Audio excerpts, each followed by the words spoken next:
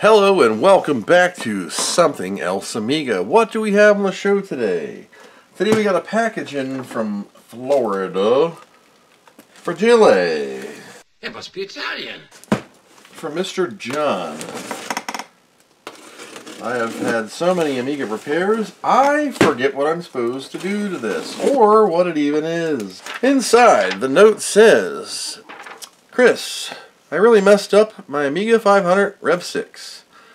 I wanted to use an expansion to get 1 mega chip RAM, but instead I ended up destroying the pads on JP2.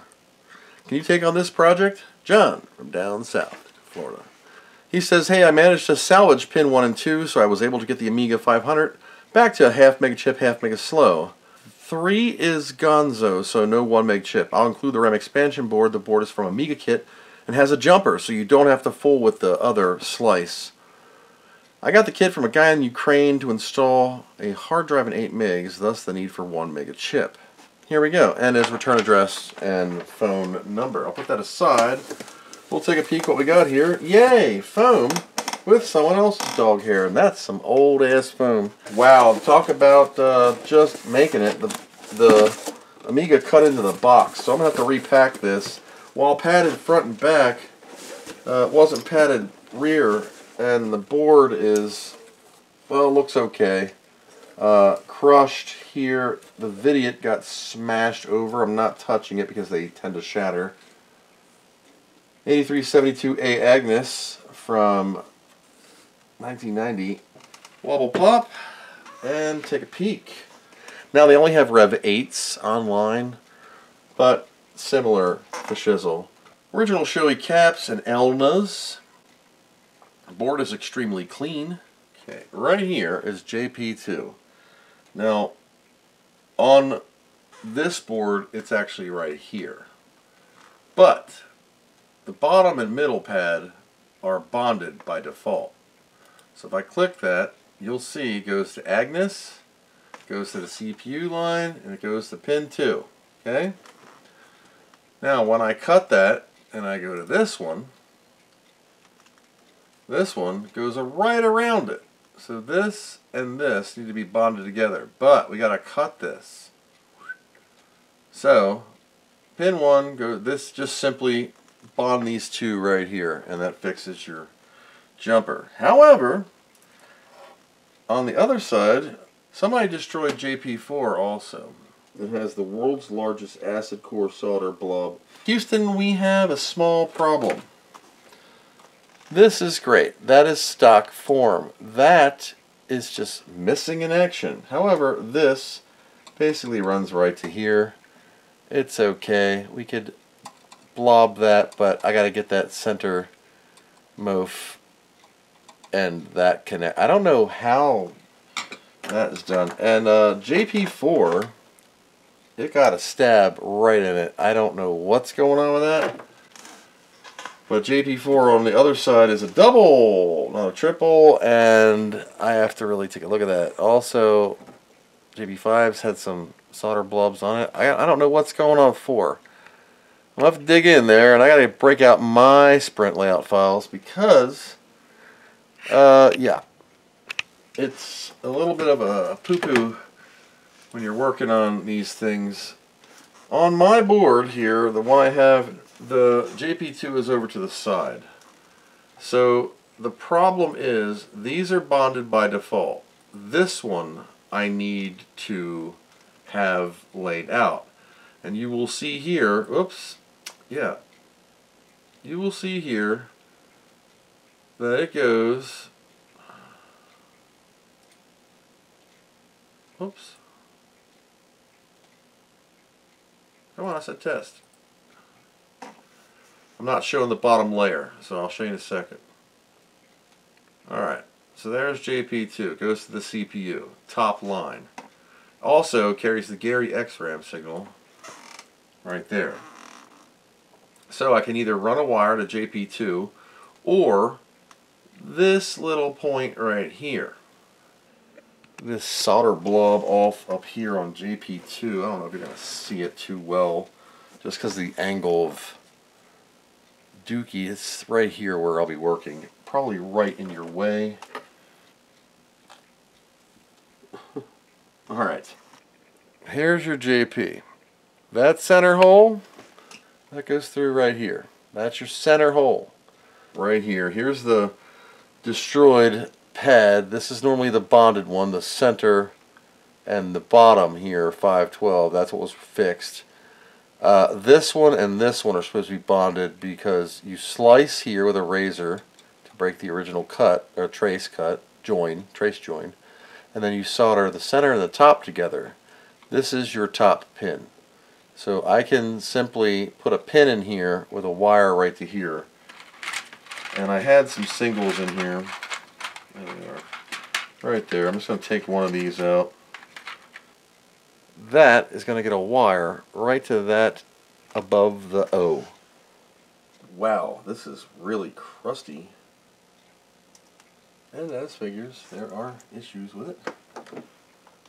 There's so much flux. There's a metal ball. Look at this. So this might be the cause of why it wasn't working. Where my finger is, right here, I don't know if it's ever going to focus. There's a metal ball between those two pins. Right where my finger is right here. They're bridged together.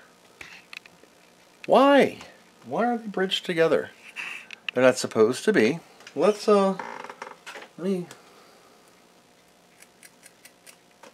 hey, that's better. The two pins that were grounded were ground plane and whatever this is on the end, which is near this jumper. Here's one of my RAM boards, A501. Tested good, October 2023. Okay, I just confirmed it on the Amiga 2000 R6 schematics. Amiga kit board or not, JP7A has to be cut to modify the XRAM signal to not have it pull high, so it's not have it go low, so it's always pulled high, so it's not addressed as slow RAM anymore. So you don't have to solder anything, you just gotta slice it. So I'll remove this thing first.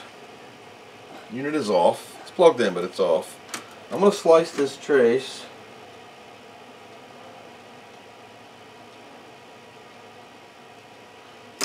Alright.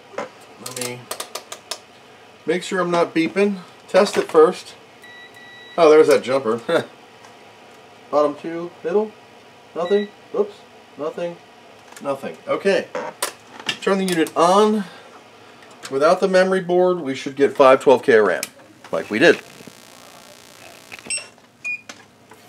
The noise you're hearing is a charger I have for my solar array because my battery took a dump. Memory, 0.5 mega chip. Turn it off. First, I'm going to test it with my board. This is a real A501 from Commodore. Just to test, because I'd rather blow my stuff up than someone else's. Here we go. Yep, comes right on. Look at that. You need an XRAM signal cut. Alright, so this should be 1 mega chip RAM, I hope. Let's see, memory. Bingo, 1 mega chip. Alright, now turn this off. Remove my A501. And put in this board. Now I believe this board jumper is for if you want it back fast, slow. Slow, half and half. Right? Turn it on. Yep. Came right on. Bingo. You gotta slice JP7A, regardless of what it said. 1 mega chip. Anyway, that was an easy fix. The pad was a little messed up, but putting that peg in there gave me enough room to solder a wire back to the little dot above the O of OSC on that board. And a nice, easy fix. To test this, this is a PAL unit, so my original state-of-the-art self-booting I wrote on it. Self-booting. Even in cursive, that was probably 91, 92, I don't know, probably 92, 93. Here we go. Floppy's gone wild. There we go. And our Amiga 500 now has 1 mega chip because this needs 1 mega chip to work, and she's working. I will run it through a full ATK real quick. We're just gonna wait for that floppy to stop accessing. Didn't. I cut it off mid-flight. We're going to fire up ATK one more time with the unit in its dude. Cool thing is, if you take this out, it's half meg like it was, and memory, test all RAM, let her rip tater chip, put my 501 back in its anti-static bag, and it's tested again. I could update that date, but 2023, good enough. We'll put that to the side so I forget to do that. We'll let this go till about 3, maybe 4. I'm sure it's going to be fine because it's brand new RAM, and the 4 chips on the board are fine too. You know, you could also get away with soldering the 4 256K chips right on the board here, and you don't even really need the caps, and you wouldn't even need a belly slot. 3.3, 3.4, we are testing A-OK on the RAM. So, bing, bing. Where's my note? Yep. You don't have to fool with JP7. Yeah, well, guess what? I don't know what's going on with that board, but JP7 jumper here didn't matter because it didn't work before without slicing it. You saw. Even my own board wouldn't work. So it should have been half and half, but when you have JP2 rejumpered, so XRAM is flipped around, you can't go back. You have to go all the way. So it's just a razor slice. You could solder it back if you really had to have slow RAM, which nobody wants, but I will put your jumper back on. La la la la la. Memory. So 1 mega chip, jumper's in my hand. It doesn't matter which way you go, you're still 1 meg, which is what you want. Now you can do, Mr. John, you can do your 68,000 1 meg thing. Now remember, Kickstart 1.3 kind of sucks eggs. You might want to go with Kickstart 2 or 3.1 now that you have 1 meg RAM, because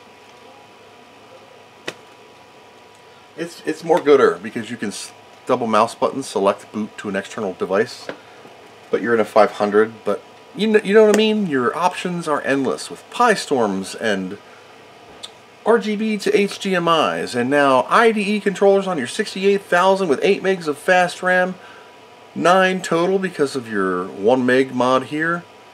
Even an A314 coprocessor, dude. There's so many options you can do for these wedge machines that are just unique to them alone. You can still do them to the big box Amigas also, as you have seen on this channel before. But Mr. John is back in business with a repaired pole on JP2. Put a stripper pole on there, ran a wire, sliced JP7, double checked everything, good to go. Another Amiga has been saved from the half meg land. Anyway, that was a quick, easy repair. I'm glad it was something simple, and I'm glad I was able to help out. We'll get this back to Mr. John down south as soon as possible. Until next time, thanks for watching, and I hope you learned something.